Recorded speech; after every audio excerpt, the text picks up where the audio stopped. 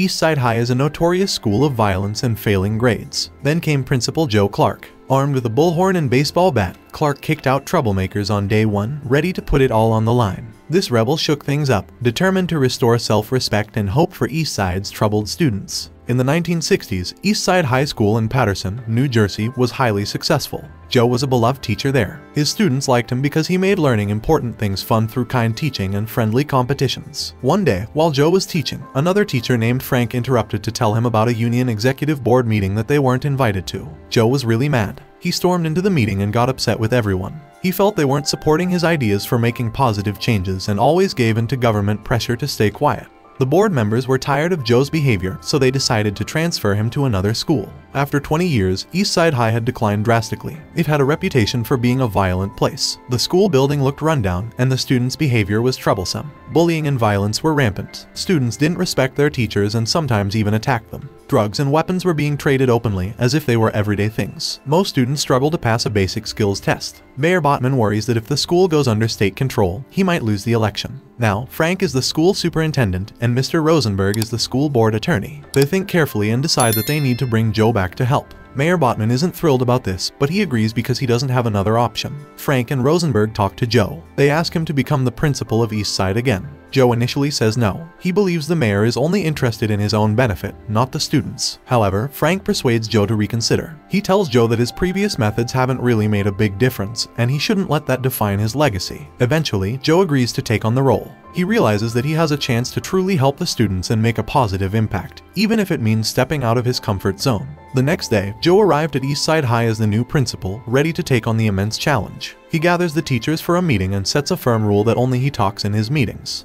Joe requests a list of students involved in trouble and asks the custodian to clean the walls, with detained students assisting. Mr. Darnell, the English teacher, is moved to being the assistant football coach. Security guards will now patrol the hallways to curb violence. All teachers are to focus on preparing students for the upcoming standardized test. The school needs a 75% approval rate, having scored under 40% last time. Later, Joe calls a school assembly. He brings the troublesome students from the list onto the stage. While moving around, Joe accidentally bumps into Kenesha. She's happy to see him, remembering him as her elementary school principal. Joe steps onto the stage and asks for quiet, but no one listens. The students causing trouble laugh when he tries to get them to sing the school song. Thinking they won't change, Joe chooses to kick out all the troublemakers. He assures the other kids that they won't be bothered anymore. He leads all the students off the stage, and this calms everyone down, especially when Joe warns them that they could be next if they don't work hard in their studies. Later that day, Joe meets with all the parents. Lena, the mother of one of the expelled kids, is really angry and many other parents support her. But Joe doesn't give up. He talks about a few bad people spoiling things for everyone else. He explains that he had to expel 300 students to save the other 2,700.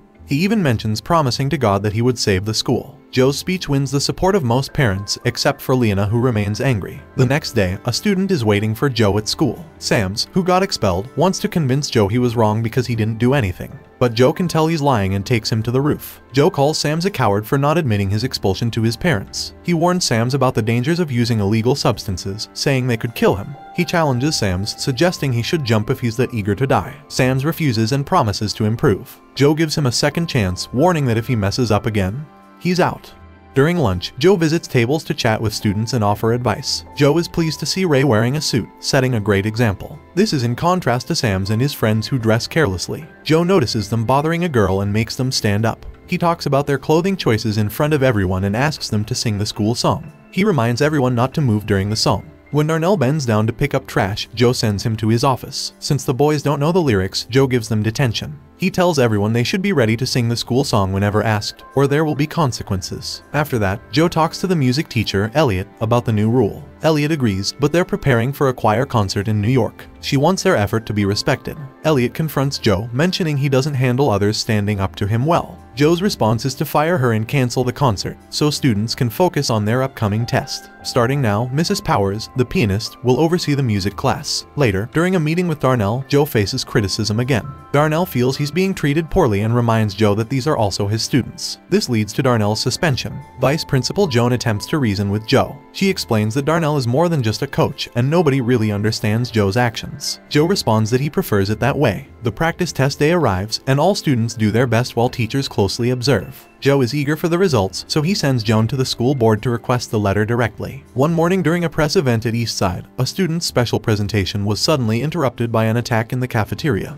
One of the boys who got expelled has returned and is attacking Ray with a knife. Joe acts quickly and catches the boy, wondering how he got inside. Security says someone probably let him in. In response, Joe decides to lock and chain all school doors. Later, Joe notices Kenesha looking upset. Kenesha is smart, but her grades have dropped since she lost her home because her mother doesn't want her. Determined to help, Joe takes Joan to visit Kenesha's mother at home. Kenesha's mother explains that she had Kenesha when she was young and had to focus on work. She's now trying to improve her life, but it's affecting her mental well-being. She thought it would be better to let Kenesha go to child services, but she still loved having her around. Joe promised to help her get a better job and a nicer place to live if she took Kenesha back and helped her focus on school. The news about locked doors got into the newspapers. Lena saw this as a chance to complain to the school board. Frank criticized Joe's behavior and mentioned that Lena was gathering a group to push him out, with the fire chief supporting her. Frank compared Joe's actions to how he pushed his wife away. Now, Frank plans to apologize to Elliot and Darnell. He thinks Joe should learn to respect authority if he wants others to respect him as an authority figure. Darnell got his position back, but there are still problems. When the fire chief came to the school with reporters, Joe used a bat to threaten him and make him leave. Joan attempts to share her worries about this behavior, but as usual, her concerns are disregarded.